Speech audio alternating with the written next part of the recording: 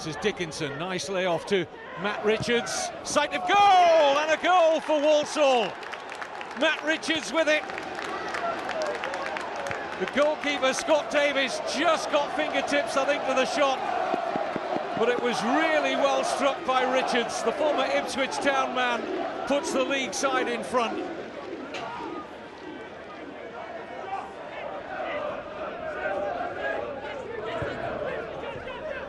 Miles, now Pond, turning into a bit of space. Good hit. And a decent save from Jimmy Walker.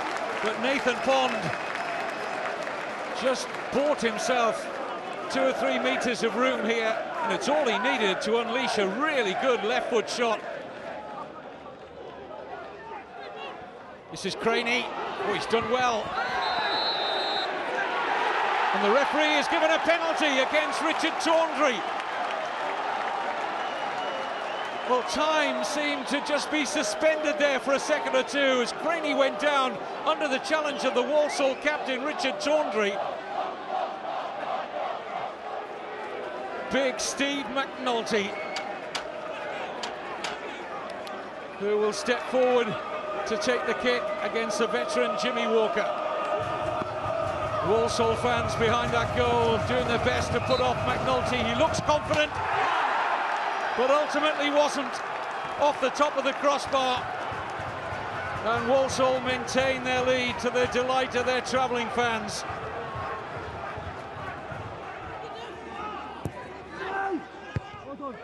McNulty heads away. This is Westlake.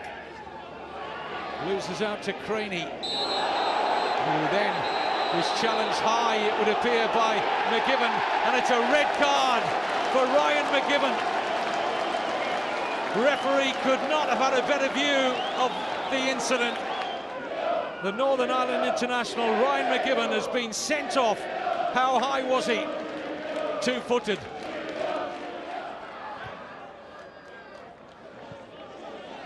Mullan. Shot maybe on here for the substitute. Oh, and he scored! Jamie Mullan!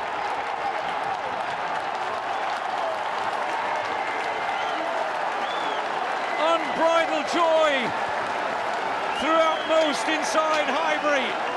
The non-leaguers are on terms.